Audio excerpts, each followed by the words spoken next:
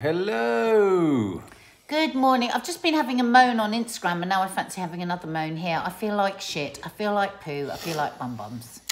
Thank you once again to all of you for all of your incredibly lovely, so supportive kind. messages regarding us not doing the members live last night. Obviously, Betty and Teddy had another horrible day at the hospital yesterday. They were there for 9 blooming hours. Oh my God, it's just so hard being old and having to go to the hospital. And what did you... Like my mum said again, every individual person that you deal with is lovely.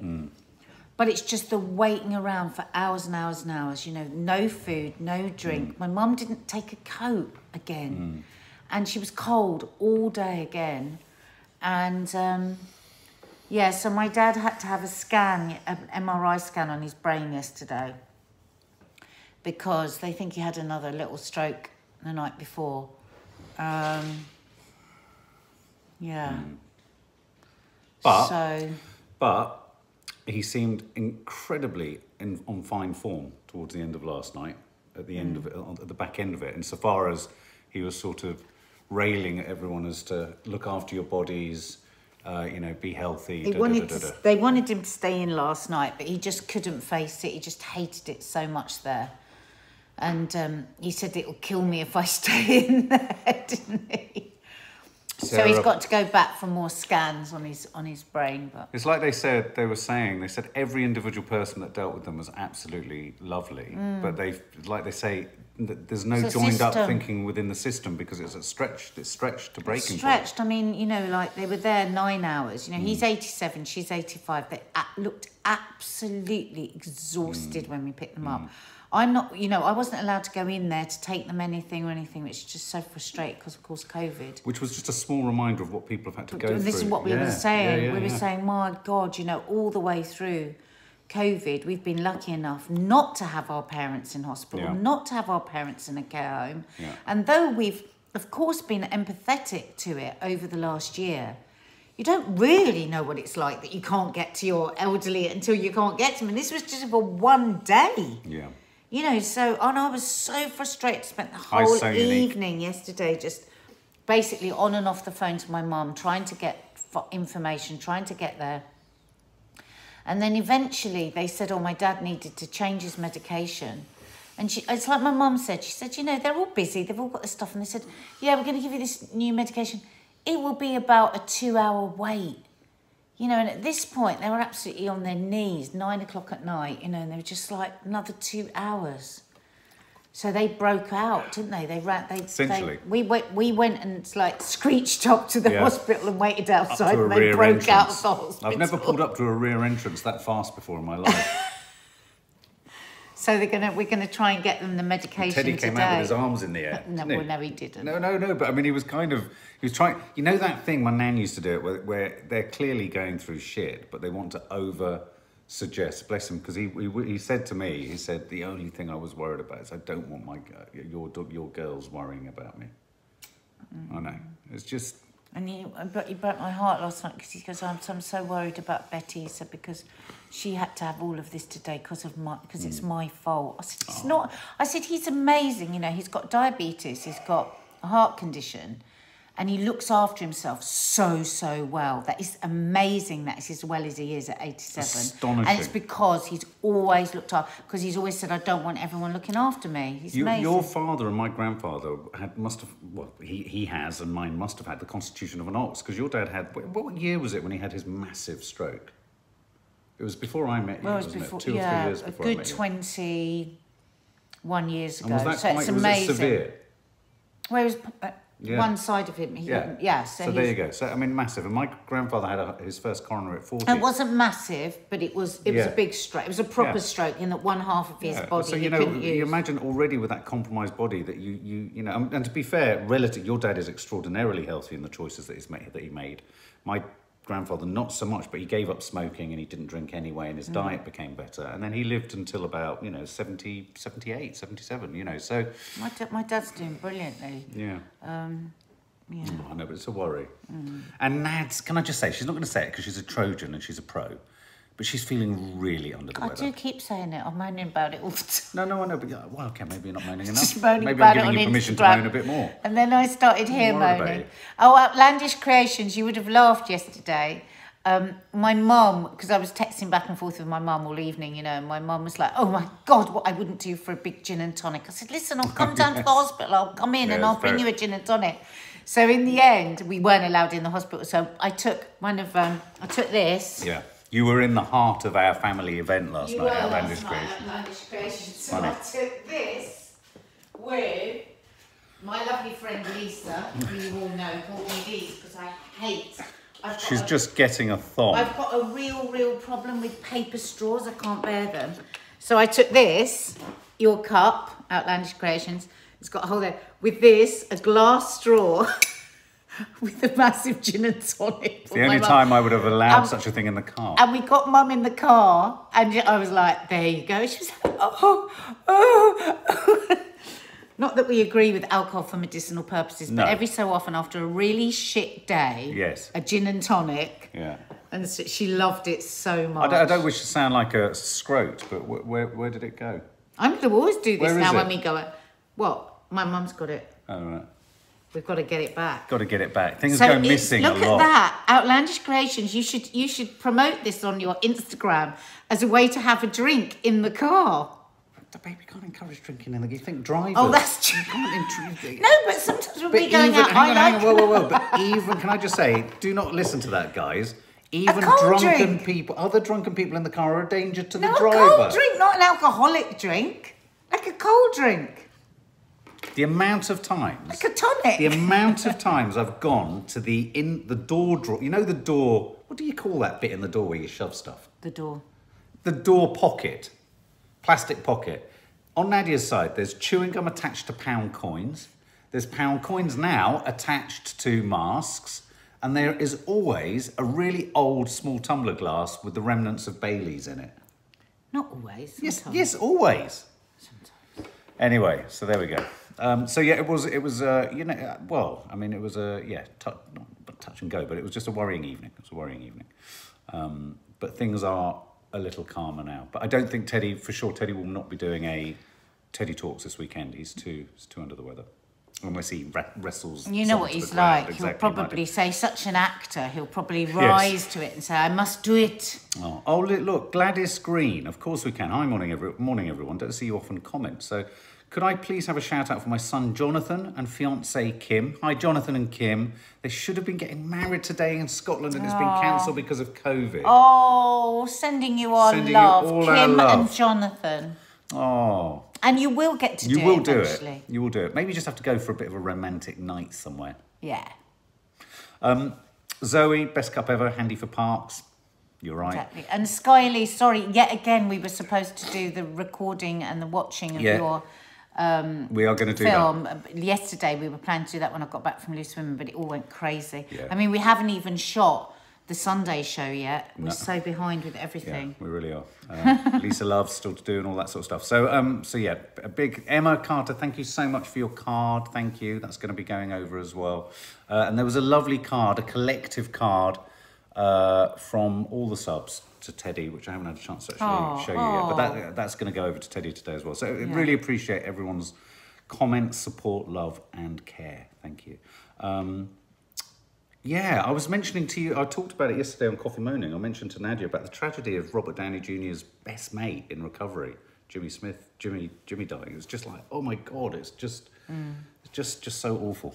Sorry, I just saw someone mention it. It went up there. So, the Green List. What do you make of the Green List, guys? What do you make of the Green List? Is it mean? I must admit, I almost laughed when I saw it. I felt like they were saying the Green List includes Chatham, Gillingham, the Outer Hebrides, and the Faroe Islands. Well, we learnt something about the Faroe Islands going to the hospital last night. We did, because it was on the Andrew Pierce show on LBC, because he didn't know anything about the Faroe Islands, and I realised I don't know anything about the Faroe Islands. I always thought the Faroe Islands was in Scotland. Yes, I did. I always thought the Faroe Islands was where they shot some of the Star Wars films. But it's in between Us and Scotland and Iceland. So you go to Scotland and then it's an hour and a half flight to the Faroe Islands. And it sounds absolutely beautiful. But they gave us and they speak Faroese. Faroese, isn't that wonderful? But they all speak English as well. And it's kind of a Danish. And then the third language is Danish. They speak Danish as well. It's a Danish protectorate. And they have apparently they can sell their DNA to science. I didn't understand why. Because all the men are 84%. 84% Viking, Nordic. Yeah, and all the women are 85% Celtic. Yeah. So the women are almost pure Celtic craziness. Apparently this is totally extraordinary thing. I always wanted to go out with a Celtic woman. Wales is open. Why don't we go to Wales for a holiday? The Celts are there. I'd love to go to Wales. I love the Celtic. So yeah, so extraordinary. So hang on a minute. Look, Kerry Gracie says, take a week off from the Sunday show. Your members will not mind. He would never do that in a No, but here's the thing. Well, only because it's a service that we like to do for you and we love doing it. What was I going to say? Imagine a Friday night where you've got 85% Celtic in the women and 94% Viking in the men. It's going to be a great night out. It's going to be a right old shindig. Mash Kid Gaming. Can you write them down for his birthday? I don't know if that's a boy or a girl. Mash Kid. Where? Mash Kid Gaming. Mash Kid Gaming. Mask Kid Gaming. That's what I thought. I know Mask Kid Gaming. But we'll sing your birthday at the end. Mask Kid Gaming. So they speak Faroese. And the travel guide. So anyway, basically, look, there's not a lot of places you can go to. Portugal. But apparently, what were you saying about Portugal? You can go to some places, but a lot of places won't let you in. Yesterday, in an hour, they had more traffic. I can't remember, was it which? What, online traffic? Or, yeah, about Portugal than they had the whole of April. But the thing is, none of the hotels have put their prices up, apparently. That was a big worry that they were all going to hoik their prices because there's still a lot of rooms available. It doesn't compare to last year's bookings, apparently. So I don't think there's going to be as much of a stampede. But can I put my hand up and just say the reason for that? Airlines simply can't charter enough planes because they can't guarantee that there's going to be enough demand or enough flexibility to fly them. And the prices on British Airways last night, the price of a return ticket to Portugal went up from £237 in the space of Grant Shapps announcing it. Within an hour, it was £560. Just he's profiteering out of war. That's what it is. Can we just say a quick hello to... Where is it? Kerry and Brendan, who are in a hotel in Wales. Yes, we can. Hello, Kerry and Brendan. What are you doing in a hotel in Wales? I was in a hotel in Wales. Go on, carry on. I can't remember what I was saying. Literally can't remember what I was saying. You were saying about the price of... Oh, yes, Portugal. Yeah, no, so there's all these... We could go to Brunei, but apparently you need to get a letter from the headmaster in Brunei before you can go, Andy Pierce was saying. Yeah, and also, apparently... I would boycott it because apparently they don't tolerate homosexuality in Brunei. And Andrew Pierce was saying yesterday they do some pretty nasty things to people that are. So I don't think that should be anywhere anymore. Public toilets are open, but that doesn't necessarily mean that all public toilets are open. Do you get what I mean? Public toilets are allowed to be open. Someone's just asking if they should go to the beach because they want to know if the toilets are open. If they are, they would go. But I can't guarantee that the beach you're going to's toilets will be open, if you know what I mean. So here's the thing. Neemdy, it was so funny. Look, yesterday's Loose Women was hilarious. Absolutely hilarious. Did you watch it, Lee? You won't catch me heading to Brunei. Exactly, Lee. We should boycott it. Oh, yeah. No, absolutely. Really it's just terrible. So the green list is a bit of a shit list. That's what I'm calling it. I'm calling it a brown list because it looks like a skid mark. It's not a very good list. Brunei, you have to be invited. Anyway, so the long and the short of it is everyone needs to book a trip to the Faroe Islands. I'm going, and there are 2 pubs on the island, and all the first drinks are on me. Why are you saying such rubbish? Because I'm going to the Faroe Islands. He's not going to the Faroe. But Ignore him. They made it sound so attractive, though, didn't they? Wonderful walks, Well, they hiking. did a bit, but... Yeah, well, you said it was, sounds they've got a great nightlife. They've got 2 pubs. That's what I mean, thought they've got 2 pubs. That doesn't sound like a great nightlife to me. 2 pubs, me and you. But the come on. light is absolutely exquisite, apparently, didn't Yeah, they he said say? he was drinking he went into the pub at something like 8 o'clock at night, and they were still drinking at 4 o'clock in the morning, and it hadn't got any darker. But I think I would find that a bit disconcerting. I wouldn't be able to go to sleep. I love that. I love that. When we were filming in the far, far northern reaches of Canada, there was no nighttime. There was no nighttime at all. You just stayed awake all the time. It's crazy, crazy. So anyway... Somebody's just saying there we should do a live Sunday show this Sunday. Oh, we did one before. We did, didn't we? We did do one before. I'm sure we did. How did we do it? How did it work? When did we do it? Was it when we got back from somewhere? Or we'd done something? No, I think... No, we didn't. We just did a live cook-along. We did... No, we did do a live Sunday morning, which we did. I enjoyed that. Let's do a live one tomorrow. Let's. Means you... Yeah, so Teddy's not doing Teddy. How do we get Lisa in? Well, you could call Lisa on the live. Yeah. And you never know which way it's going to go with Lisa. Who suggested that? Wait, we did do a live, We did. We've didn't done we? a... Yeah. We haven't done one for Dragon ages. Rose, we did do a live Sunday show. That would be good. I've already got the cheesecake made, though. There'll be no memes in it. We could use the cheesecake for next week. There'll be no funny bits. Well, what did we do in it before? How did we do the funny bits? Did we do We'll have funny to have bits? a look. Did we do memes? funny shit in it? No, we didn't. Your mum was here. She did the papers. Did we do the paper? Did she? Yeah, your mum was here. I thought Yeah, we your did the mum paper. did some... No, your mum did something. Yeah, we're doing it live tomorrow. Someone remind us. Remind us of how it went. Someone tell us somewhere, please. I can't remember how we made it work. Oh, we're buffering. What's a surprise? You and your mum did live newspapers. I'm sure you did. You did something live, and I did the cooking live. Debbie Sanderson, thank you. Why didn't we... God, it's just... Yeah, that's a good idea. We will do that tomorrow because yeah. it's too much. You did a roast dinner. You could still do Lisa Loves. Yeah. I didn't do a roast dinner. Not live. We could You can't do a roast dinner live. We could do. Yeah, there might not be funny shit, but we could do maybe a gardening update with Nan. We'll have a think. We'll have a think.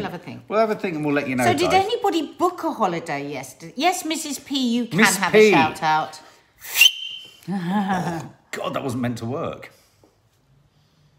You could do the funny shit on a separate film. That's a good idea. That's a nice idea. Oh God, I've really deafened myself. Yeah, and it was really unpleasant for me as well. I'm sure Lee is sitting there shitting himself with laughter. Carry on. That's all right. No, it's all right. Carry on. No, it's all right.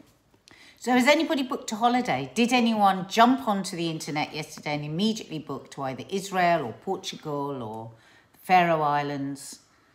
I mean, the thing is, what kind of a plane are you going to get from Scotland over to the Faroe Islands? Oh, I know exactly what sort That's of the thing. thing that puts me off. Oh, that's the other thing about the Faroe Islands. A bit like the Hebrides, they've got no trees. Oh, another good fact is they have 50,000 people and 80,000 sheep. I think we've run out of all our Faroe... that's all our Faroe Has knowledge. anyone ever been to the Faroe Islands? Who's been? Yeah. Oh, Israel won't let us in, somebody said. Oh, really? I mean, that is the thing. That's the It's other like thing. We've got, those countries aren't... New Zealand won't, Australia won't. All these places were allowed to go. Why don't you just for a moment impersonate John Campbell's incredibly arched description of the Green List? He basically ran through it and he went, this is what they call... He did it like this. He said, this is what they call a Green List. He's so funny. This is allegedly where we can all go. But it doesn't necessarily mean anyone wants us to go there. New Zealand will be inviting any of us in. Yeah, absolutely. I'm just going to flick us over to 4G, guys. Hold the fort. If you think about the Faroe Islands, they probably haven't got a single case of COVID. Why would they let us COVID-infested people in? Well, I think because they could probably control it quite well. I don't think the Faroe Islands have ever had so much said about them. Yeah. We've talked about them for ages now. Jackie Vellino, I work with cruise ships and they are returning next month. Are they? Yeah. But you'd think like a cruise ship would be an absolute petri dish, wouldn't you? Because you're underneath. Because it's like John always says, it's the ventilation that saves us. Yeah. I mean, I was in one of those big, horrible, I hate them so much, trainer shops the other day. with Kiki, and you just couldn't breathe in there. It was heaving, and there was no ventilation, and you think, Jesus Christ. None of it makes any sense to me anymore. Deborah Holdsworth's got a good suggestion. We could have a little quiz instead of the funny shit this week and have the funny shit on a separate film. It's a good idea. Well, we'll have a think. We'll see what we're going to do. How is your tooth and root? Asks Faith. Don't ask Faith. We're on 4G. We shouldn't be. You don't want to be bored. There's a vlog coming up. Now, can I just apologise? Well, no, not apologise. I meant everything I said. Last night's home time is very fun and very silly. And then at the end, I'm afraid you got 3 to 4 minutes of a very angry me. Very angry me. And if you want to know what the hell I was angry about, go over there and have a look. It's about men, and it's about men on the street, and it's about men and how they look at women, and it's just, oh, maybe so cross. But thank you for those of you who've kind of messaged saying that you kind of agree. Oh, Remay W, you've received your card. Sophie Dunkers loved the end last night. Oh, good, good. Hello, Jacqueline Frost. Hope you're well. Hi, Steph Schultz. Thanks, Reem. I hope you do. Loads of cards have gone out this week, so they should all be landing. Nadia Kauser, why do people get cards from you? Because on the Members Live, we do a little quiz. Oh, you'll remember. Where we give out, cards to those that win. Yeah. So if you join a Members Live, I mean, unfortunately, you have to hit the live on the live. You may be in with a chance to win a card. Now, can I just say, railway nightmares. I didn't want to talk about trains, but I think we have to, because at the top of everyone's news stories. This is just terrible. This is major travel disruption in a country. I mean, once again, leaves on the track, all that kind of stuff. But this is quite serious. Major travel disruption after cracks have been found on high-speed trains, which cracks suggests to me they could fall apart. What do you mean on the high-speed trains? Well, dozens of rail services have been cancelled. So Network Rail have said that, I mean, these are trains from to Penzance, to Sheffield, to Bristol, to Hull, to Scotland. Services in and out of London Paddington have been suspended whilst all of GWR's intercity trains are being checked. It's a precaution. Yeah, no, but a number of Class 800 series Hitachi trains from several train companies have been taken out of service because of a lot of them have been demonstrating cracks. On the actual train? On the trains, which suggests they could fall apart. I mean, this is going to be pandemonium. Pandemonium. Oh, you know, you can just see it. You get to the station. Oh, sorry, they're all cancelled. Yeah. But I'm in Plymouth and I need to get home to London for work on Monday. Yeah. I'm sorry. Yeah. You can get a bus. You can get a coach. Yeah. Terrible, isn't it? Absolutely terrible. What other stories have we got here? So now, outgoing vaccine task force chief says UK is to be COVID-free by summer. It's very easy to say that. Britain could be protected against coronavirus by the summer, the outgoing chief of the UK's vaccine task force has said. After stepping down from his position last week, Clive Dix, said he believed COVID-19 would be circulating in the UK, would not be circulating in the UK by August. Yay! Will be safe over the coming winter. What? That means we could have Christmas, guys. This is the outgoing vaccine task force chief. Why is he outgoing? Possibly because he's hallucinating. He's taken too many mushrooms and he doesn't know his arse from his elbow. I don't know why. I think it's very easy to say something like that, but to qualify it is a little bit harder.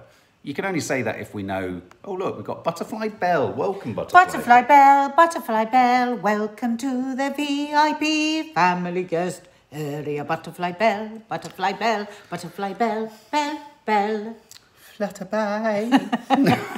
I often do a little... Everyone always gets a welcome song. And I do a little Gogglebox refrain. Reviewed Octopus Teacher. Did that. I'm dying to watch Gogglebox. Oh, my God. I can't wait to see that. Do you know what? I won't have it every time we watch Gogglebox as a family, we all sit there laughing our heads off. But every time it's like pulling teeth. Excuse the pun. Trying to get them to actually watch it. I can see what you did with the pulling teeth. I really want a spoon with you. Get a spoon. Get a spoon. So, anyway... Go to Lee Pearce, by the way. Yes. Instagram, folks. He's doing a great giveaway. Is he? With his podcast, yeah. Ooh, So Lee. go and check him out, at Lee Pearce. Lee, what are you giving away? Gin and all sorts. Lee. I'll do a post about it in a bit. I want to go on a pub crawl with Lee just to see what it's like by the end of the night. Me and Becky you on a pub crawl. Hick. So this is Becky who said this yesterday. Over 43 cases in my son's school now. We're self-isolating for 10 days. Where are you, Becky?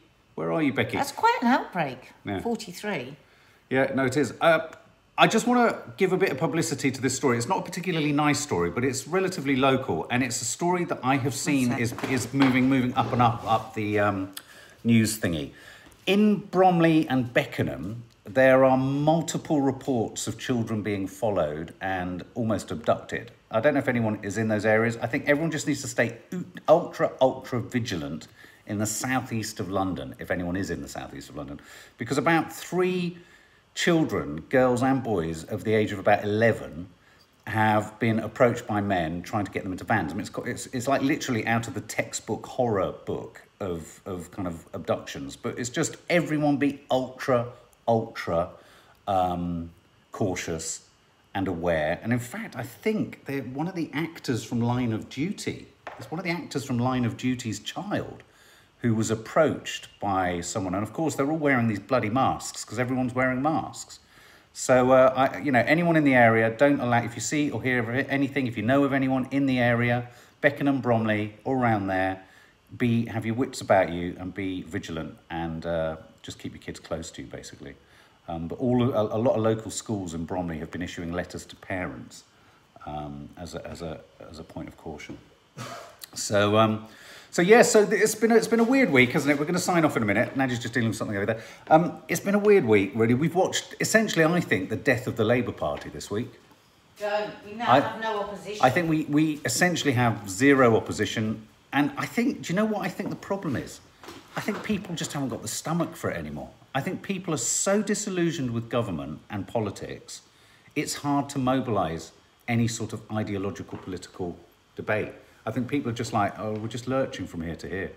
So, Disney Bride 2013. Can I have a welcome song as a family guest member? Oh, you are? Yes, you can. Disney Bride 2013. Disney Bride 2013. Disney Bride 2013. Welcome to the family guest area. I don't want to sound hypercritical, but I don't think you spent much time working that into a sort of varied song. Darling, Disney Bride 2013, Disney Bride 2013, Disney Bride 2013, I want to marry me. Something like that, I don't know. Anyway, guys. Marcia, happy birthday to you. Oh, Marcia Toms, is it? Happy birthday. Happy birthday, dear Marcia Toms. Happy birthday to you. And welcome again to Disney Bride. Yeah, and we will be doing tomorrow's Sunday show. Wow. Live. Radical. And there will be a Members Live coming at some point. We're working out where and when and how. Okay, guys, have a lovely day. Lots of love. Stay safe. Love ya.